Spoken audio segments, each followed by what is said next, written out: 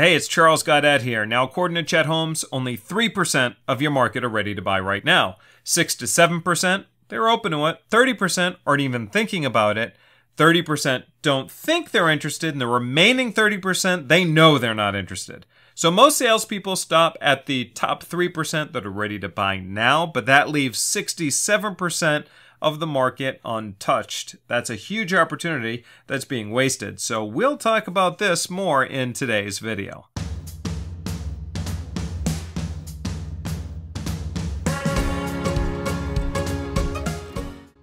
So let me illustrate today's point with a little story. This past weekend, my family and I were in Kennebunkport, a cute little town on the seacoast of Maine. Now, as a way to kill time before dinner, we walked around the streets, kind of popping in and out of stores. Now, we had no real agenda other than our dinner reservations, and so no interest in really buying anything. So we ended up walking around different stores, and we stopped into one called the Mainly Drizzle. Now, the business owner, he shook my hand, introduced himself, and asked me a few questions about me and my family's interests. And he immediately established rapport, and we immediately liked him, and through the conversation began to know him.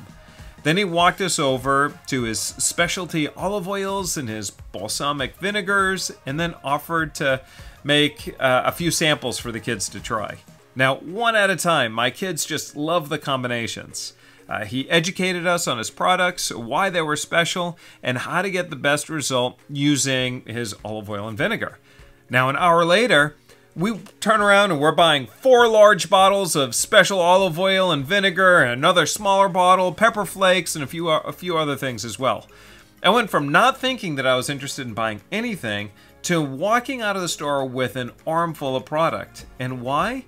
Because it started with getting my attention, keeping my attention, and then allowing me to try without asking for anything in return, as well as educating me on all the different uses and how to get the best result until I made the decision myself that I wanted it. You see, throughout this entire process, he never sold me, he never asked me to buy anything, he simply nurtured the relationship.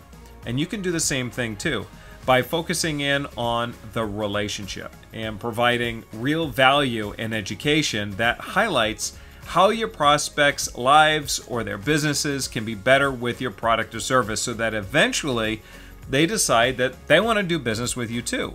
And you can do this through content, webinars, strategy sessions, white papers, demos, and more.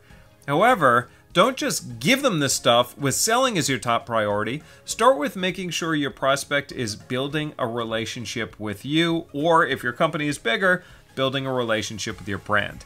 So that's today's tip. This is Charles Godet, and I will see you in another video.